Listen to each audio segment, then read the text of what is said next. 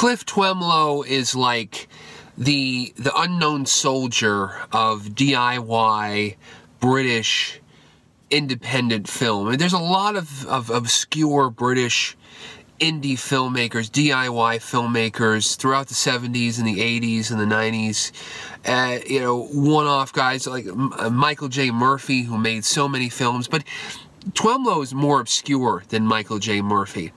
Twemlow is kind of like a Renaissance man. He's actor, stuntman, author of books, composer of music, what do you call, bodybuilder, doorman, bouncer, tuxedo warrior, but he also has the eye of Satan.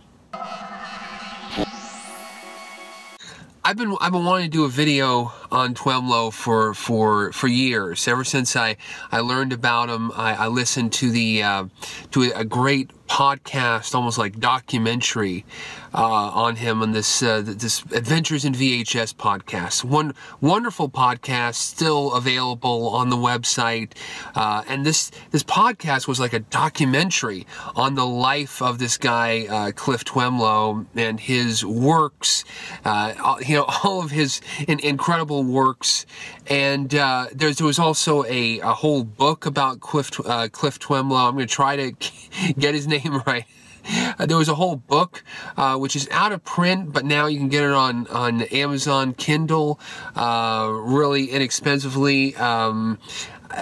Twemlow's life, I mean, he started off, you know, kind of doing all kinds of jobs, being a bouncer, doorman, what he called a tuxedo warrior. Then he started doing extra work in television series, and he worked himself into doing music, composing music for stock music libraries, and he couldn't play music. He didn't know musical notations, how to write notes. Apparently, he would just hum the music into a tape recorder, and he would have somebody else transcribe it.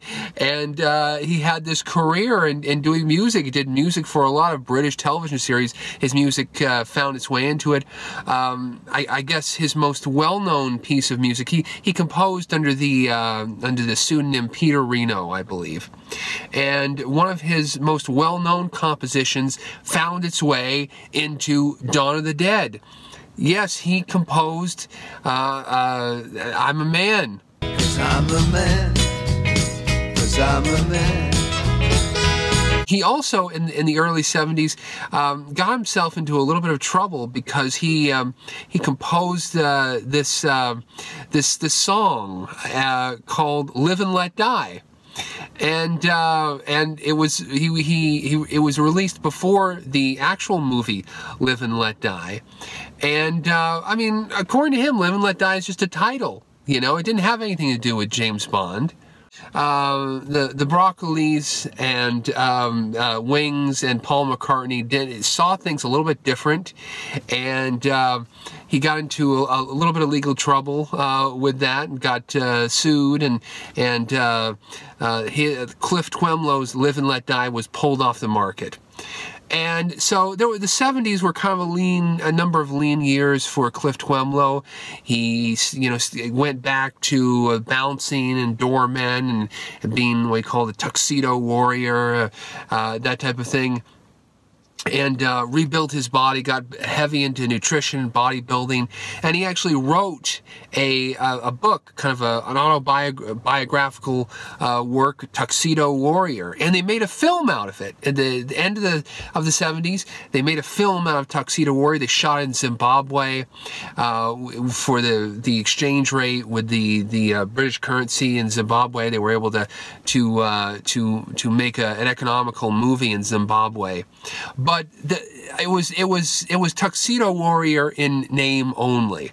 That movie, it was more of like a Casablanca kind of, it was just a fictional thing. Cliff Twemlow was not the star of the film. He had a little tiny part in it, but he came back from that experience like, I'm going to go and do something, and I'm going to make, you know, a hell of a movie. So he took the money that he made with Tuxedo Warrior, and he rang up this guy David Kent Watson, who was in the sound library, but he met him back in Grenada Television when he was doing extras work there, and Watson had started up his own recording studio, and they collaborated, and I think he recorded a lot of music at the studio, and they were working, so they kind of pooled their resources, and they shot this movie called G.B.H, Grievous Bodily Harm, and they shot it not on film. They didn't have enough money for film, but they shot it on video. And this is the early 80s now. They're shooting on video, and they were pioneers in the early shot on video feature films. Because all over the world, in the early 80s, the world was starting to change. Technology was starting to change. The home video boom was exploding, was happening in front of everybody. And there were a few people here and there. In the U.S., it was those people, Christopher Lewis and Linda Lewis, the husband and wife, I believe, who were making stuff like Blood Cult and the Ripper, that Tom Savini Ripper film. So they were doing shot on video. In UK, they were doing shot on video stuff. There was a film which Severin just re-released on video, Suffer Little Children, which is kind of a notorious film, and G.B.H, Grievous Bodily Harm, so named after English criminal law, which is G.B.H is the most severe form of assault. G.B.H was billed on the VHS cover as more extreme. It was something more extreme than the Long Good Friday. You know, kind of like Massacre Mafia style when they were like, it's more powerful than The Godfather. You know, that was what this guy, and Twemlow himself kind of sometimes comes off as a British, as a Manchester version of Duke Mitchell in some way. I mean, G.B.H is just a tough guy story about a guy who, I think he gets out of prison and just starts on a bloody rampage through the British underworld. Keller's back.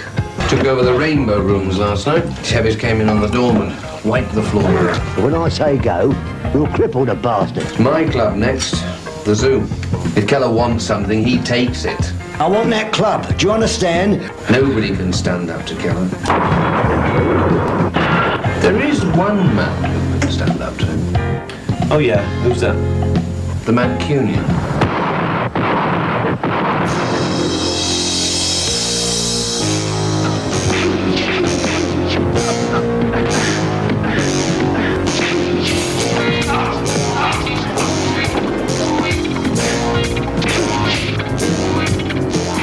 So G.B.H was the beginning. G.B.H was apparently a big hit, a big success. And so the star producer, Cliff Twemlow, and the director, David Ken Watson, embarked on this whole string of mostly shot on video action, sci-fi, horror films throughout the 80s and the early 90s. This tough guy casting himself in these like rough and tumble personas, and he's on these like in exotic locales and these beaches, and he made a film called The Ibiza Connection.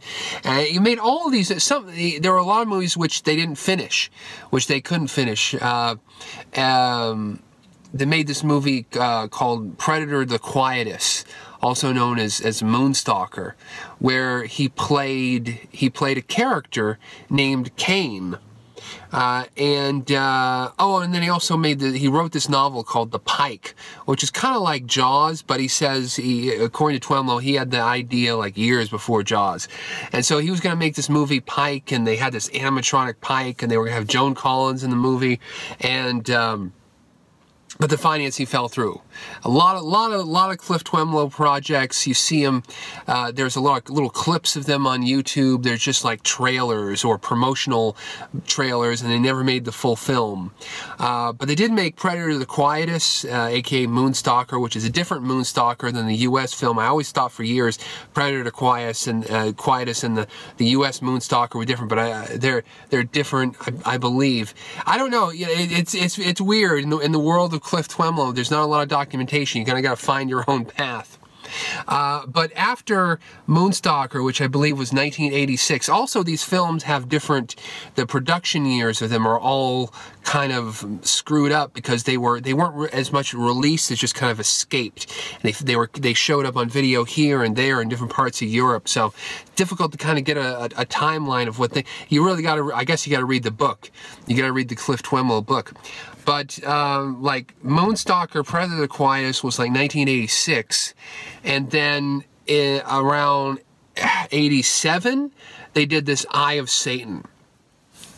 And Eye of Satan it's the first Cliff Twemlow movie that I've watched, by the way. I just want to make that clear. It's difficult to watch Cliff Twemlow movies. You know, it's in the U.S. They never were released on VHS. They never were available here. So you got to rely on, you know, they're starting to show up on YouTube. A really good copy of G.B.H. just showed up on YouTube not that long ago. And the Eye of Satan, a good, I believe, Dutch copy with subtitles from the Dutch VHS showed up. And so I sat down. I'm like, I want to watch my first I'd watch clips and I'd listen to the documentary, and I'd see. I knew the whole scene. I knew the whole Cliff Twemlow scene, but nothing prepared me for the Eye of Satan, which is just this kind of action, paranormal horror kind of mishmash. There's a main plot surrounding British mobsters double-crossing Middle Eastern gun runners.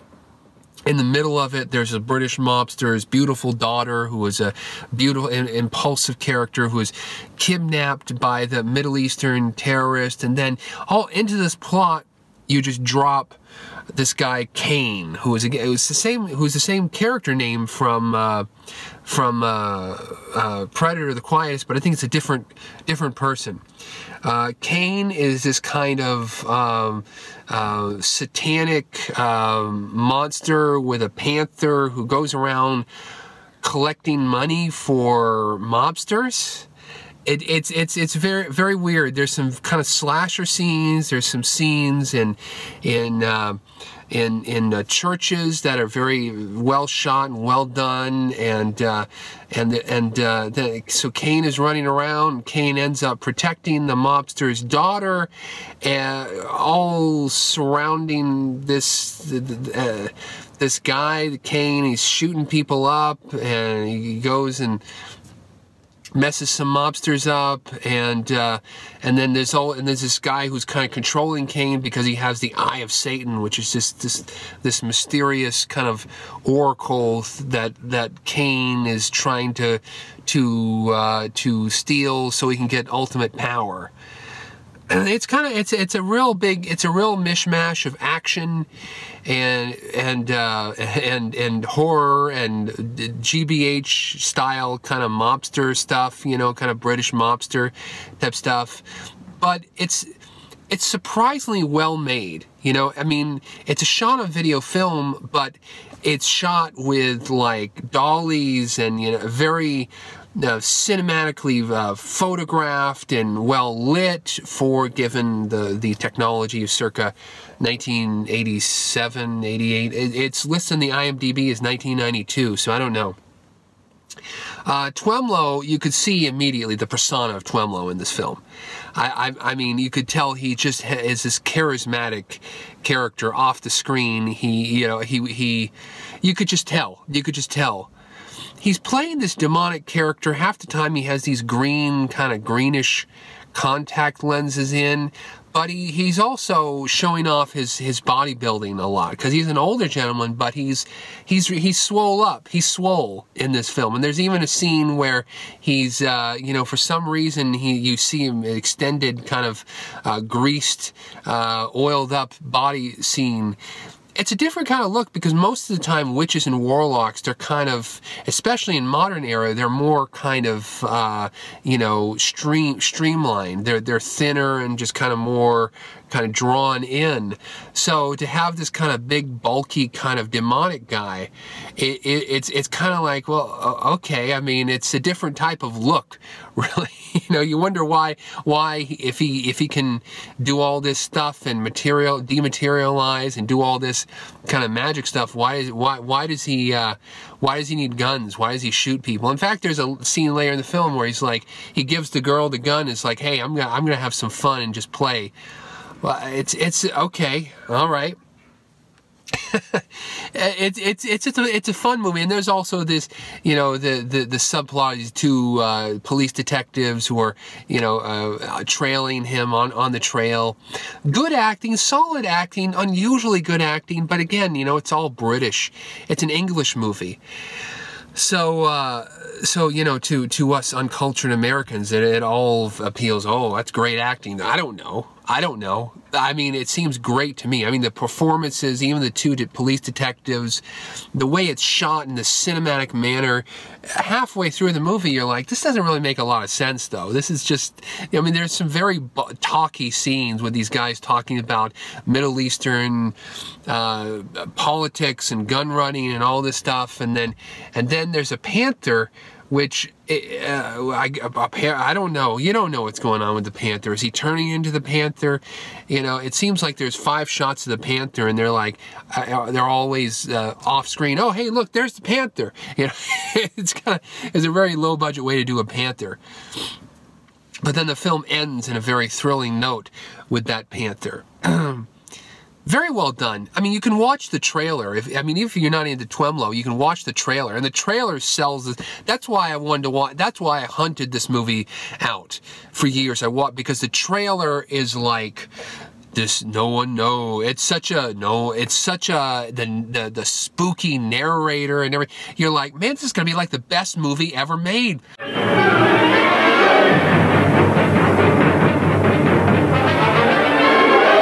Cain is both man and beast, an indestructible killer, the ultimate assassin and lover.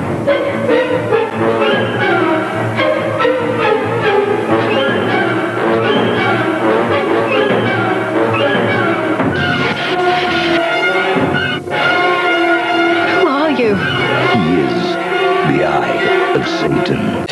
And then you're like, you watch the movie and you're like, everything in the trailer's in the movie, but it's just, but there's all this stuff in the middle of it. So, but you keep watching it because it's compulsively watchable. Twemlow is compulsively watchable. It's done in such a cinematic way that it doesn't, even though it's shot on video, it doesn't come off as ugly in a way. It keeps you hooked, you know, even if you got to go through some of the boring patches, which is, you know, almost unavoidable given the low budget nature of it. You got to pad it out a little bit, but the ending, the final showdown between Cain and where he just basically takes on everybody. He takes on all the mobsters, and there's all these double cross and the subplots and blah blah blah blah blah. But it's a thrilling movie. It's a thrilling movie. Got me excited about watching more Cliff Twemlow, definitely. I mean, it's such an interesting story. I mean, the persona of Cliff Twemlow, and I mean, I think there's a problem with a lot of his movies, and that the financing and the distribution, and then some of his movies are in distribution hell. They're just kind of in the throes of these big distributors, and there's rights problems.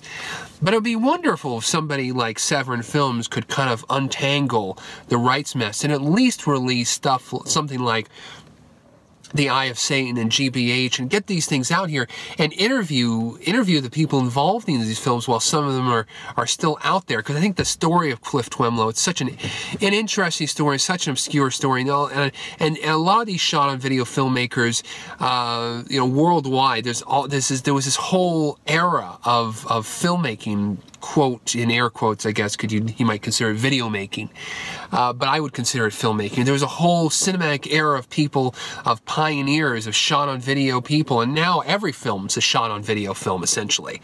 And every film you look at is digital, is shot-on-video, you know. They used to be such a, you know, scarlet letter, V for video, the scarlet V, you know. But now it's all changed. The world has changed.